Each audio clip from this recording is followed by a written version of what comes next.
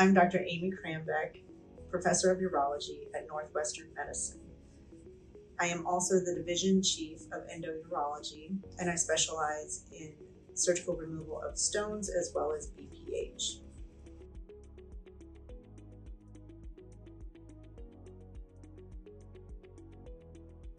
The HoLEP surgery is highly effective at relieving urinary symptoms. I would consider it a high 99% success rate in getting men to void successfully and to alleviate their symptoms of urinary frequency and urgency.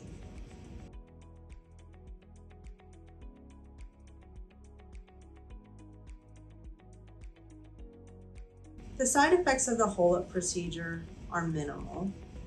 One concern that most men have is retrograde ejaculation.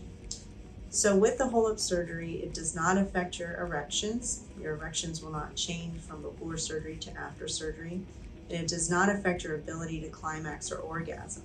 However, when you do have an orgasm, you will not see the semen come out the tip of the penis. That's because the prostate has been opened up and it's created a very low pressure system inside your bladder and urethra.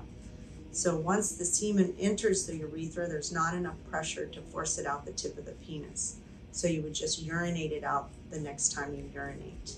It's definitely a difference and it's a change from what you have before surgery, but most patients find that it is not detrimental to their sexual enjoyment, and overall they feel much better after the surgery.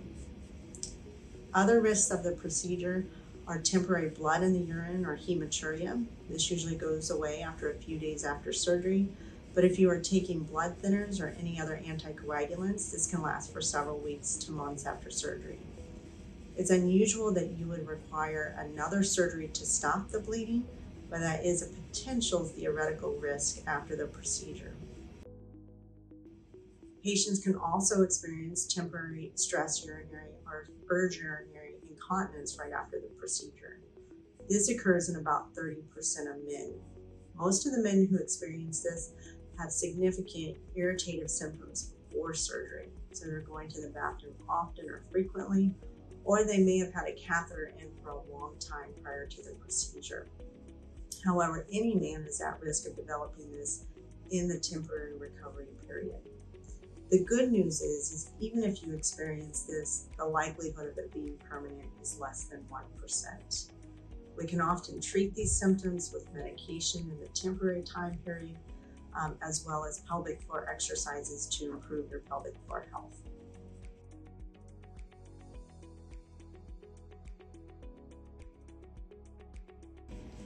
Any man who has significant urinary symptoms secondary to their BPH is a candidate for HoLEP. No prostate is too big or too small for the procedure. So if you do have significant symptoms that are not relieved with medication or are unable to urinate, you should ask your physician about a potential HoLEP.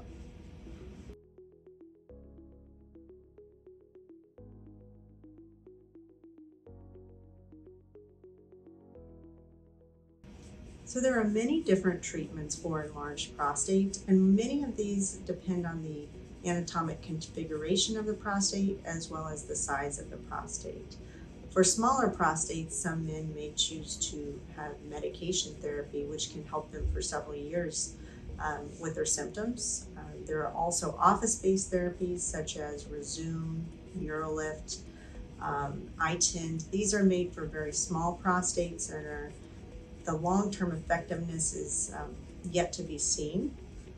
There's also procedures like laser ablation of the prostate or green light, which is done in the operating room and again for smaller prostates.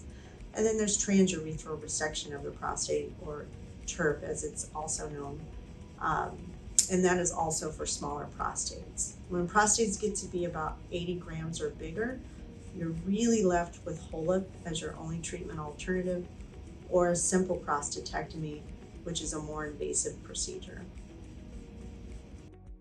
Long-term, HoLEP has been shown to have the lowest retreatment rate of any surgical procedure for BPH. Men have been followed out to 18 years after the date of their surgery, and the number of men that either needed medication or retreatment was less than 2%. So if you have a HoLEP procedure, this should be considered the last procedure you would need.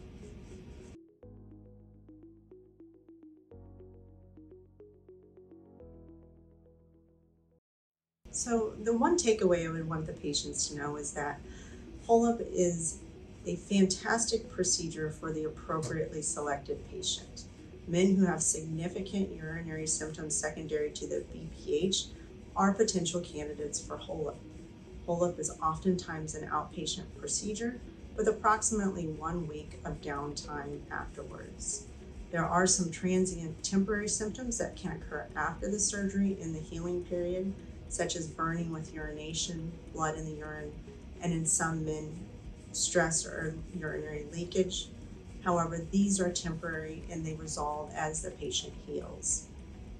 Overall, HoLEP patients are extremely satisfied with their procedures, and the greatest benefit is that this is the last procedure they should need for their BPH, and they can enjoy their life as they move forward.